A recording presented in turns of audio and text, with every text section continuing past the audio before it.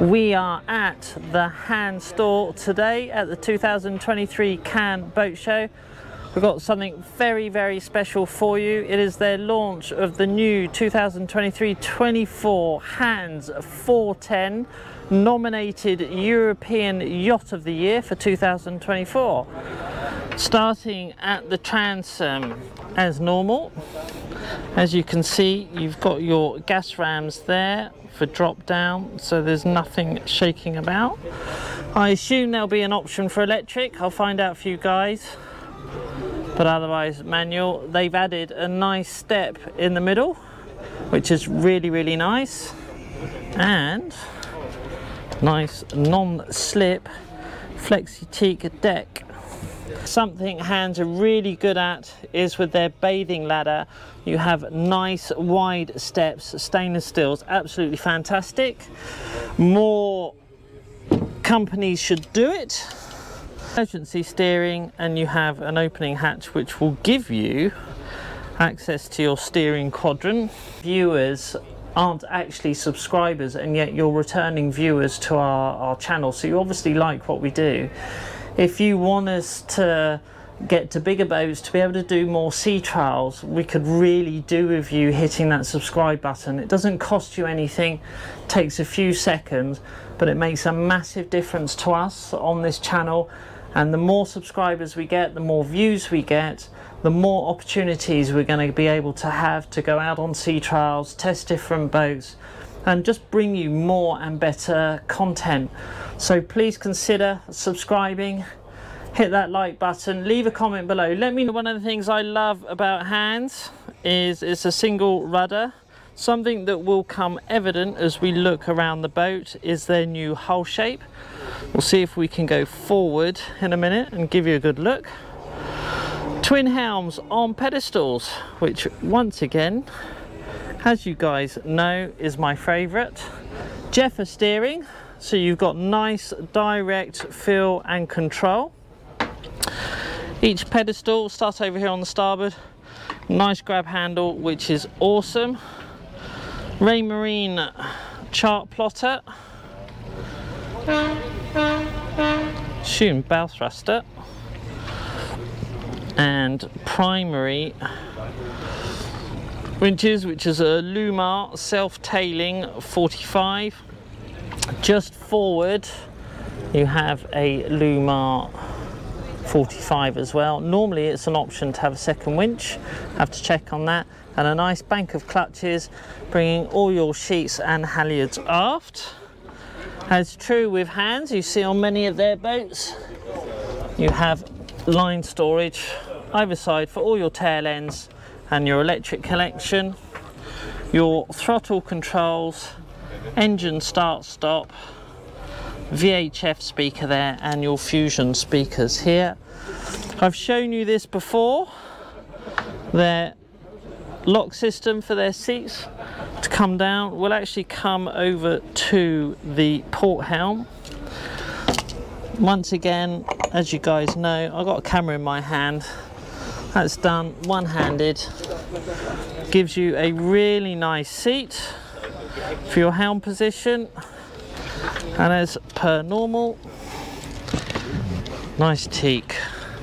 You can sit outward. Here's your view from the helm. Got your wheel just here, which is lovely to control. All your instruments. It's fantastic, absolutely fantastic. So while we're here at the port pedestal, once again you have a repeater chart plotter. I love Raymarine, very functional, autopilot, and as we said, you've got your repeater, Fusion stereo. Here's the electric controls for your winches, once again 45 primary, and you have a secondary winch forward. Clutch here for your furler forward, which is nice and handy, it's not too far away. Once again, you can sit at the helm. This is what's lovely about their boats. You can sit at the helm and manage all your systems from here. You don't have to get up, and obviously it's the same on the opposite tack. just pick up my camera so I don't knock it in the water. Before we do the cockpit, we'll go around the outside. There's a nice bimini top, and obviously forward, which hasn't been put on for the boat show, there is a spray hood. We'll go forward. Easy access onto the side decks. I know some people complain, but I think there's plenty of room to come forward if you have to. The tow rail is nice and high, moulded into the deck, which is brilliant, and your lifeline side rails are really nice and high too.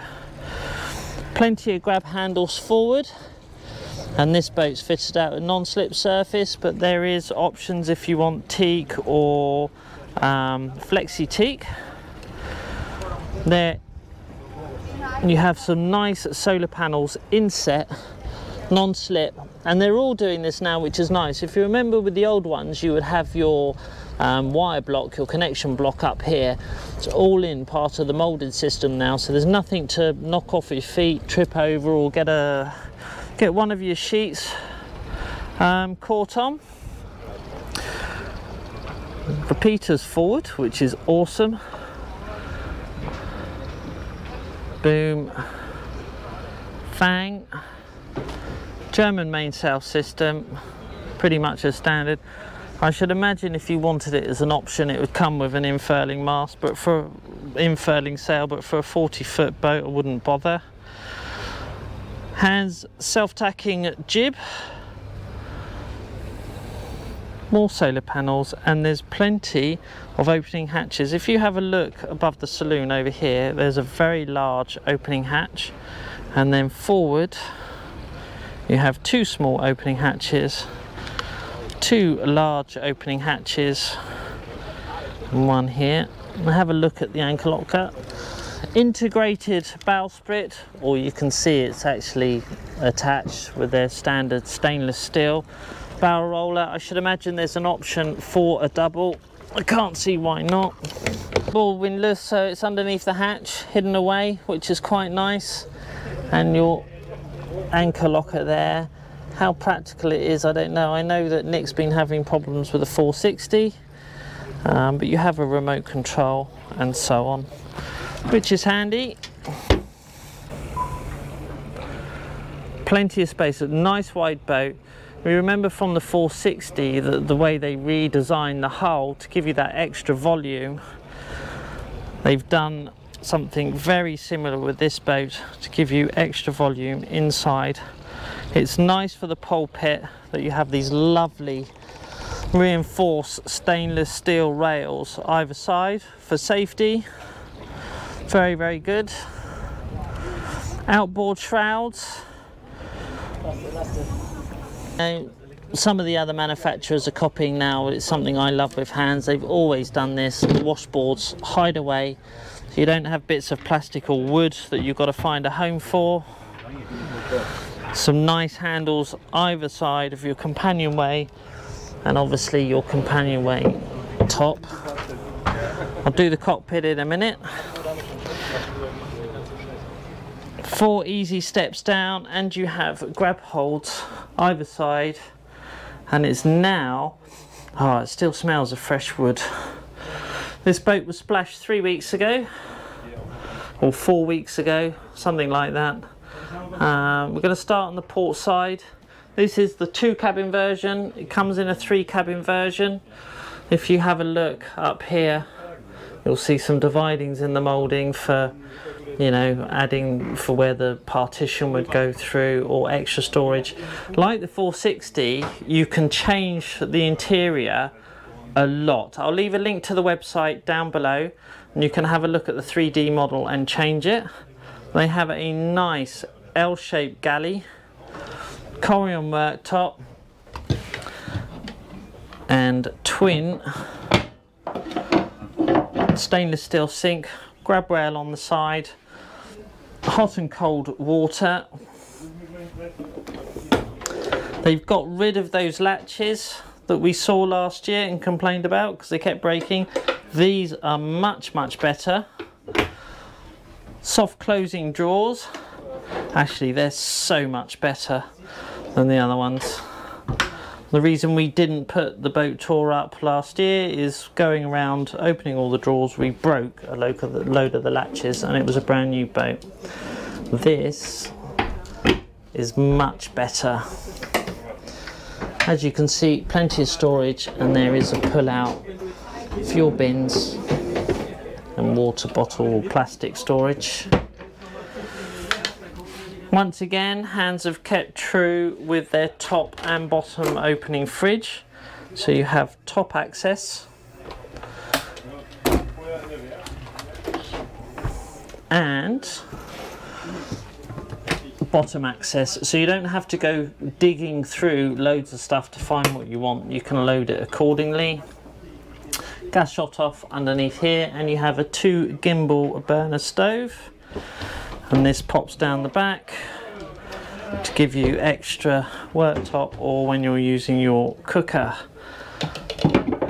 There is storage bins behind, which is nice, and another one over there.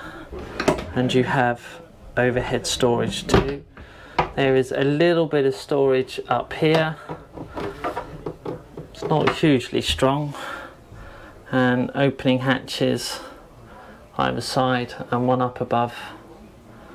Obviously, if you chose one of the options for a third cabin, this could be a head or you know, a hanging locker storage area, and another opening hatch there. There is a side entrance to your engine compartment here. Most of the bits and pieces you can get to. You have your water filter there.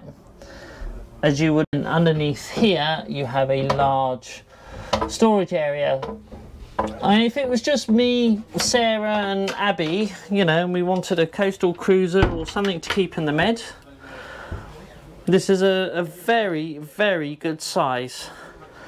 We'll do the aft cabin as we're here. So you have a queen size starboard side. So it gives you an idea of how the cabin size would be on the port if you chose to have 3 cabins. There's an opening hatch here. There's not a huge here, so there's standing room at the end of the bed. You know, so you can get dressed or changed, sit on the end of the bed, so that's not a big deal. You have another opening hatch here, a port lighter over there, and a hanging cupboard. Gives you an idea of what it would be like. Usual, the Hanse light, so you have your USB charging underneath and touch on the end, red light or white light when you're underway or you're not. And just by this cabin, we'll come out. Just by this cabin is your heads. So you can have it manual flush. This is set up with an electric flush. Salt water by the smell of it. Oof. Well, who knows. There's an opening hatch here and one up above for ventilation. There is, I'll find top opening. There we go. You have some storage behind both mirrors and here, and there is a single shower with a seat in, which is handy. Hot and cold water for when you're underway. Close that off. It's a very light, airy boat. This one's been set out with the veneers European oak. The Hanse touch light system, so you can change, have your, you know, mood lighting depending on how you want it. You can change and fiddle with your lights here. It's quite nice that they've put a splashback back here again. And over on the starboard side there is a nav area, which is big enough to put charts in actually. Work desk, you can have this as an extra settee if you want. Once again, I'll leave that link below so you can configure your own boat. Have your Rain Marine VHF radio, fusion stereo, thing for your water heater. I quite like that they've gone digital here, So you have all your switches now, they're all touch, digital. It's your master vault system, autopilot. You know, it's all pretty standard stuff. I'm going to change my battery over in a minute, and a large storage locker underneath there. I'd be inclined to have a freezer put in there. So that's my choice. Unfortunately lost the footage for this section, but you have a standard U-shaped saloon settee. You'd fit 4 to 6 around the table. 2-seater settee on the other side, and then going forward into the owner's suite, which is a standard semi-island double bed with a settee in there. Sorry we lost the footage, we'll get back to it now. Okay, in the cockpit, nice large space for all your guests. As you can see, this one's been set up with both your tables port and starboard drop down to give you sunbeds if you wish. Something which they're all doing now, which I think is rather nice, is you have this lovely central walkway all the way through, so there's nothing impeding looking aft. Loads and loads of space. Let me know what you think in the comments below. See you on the next one. Cheers.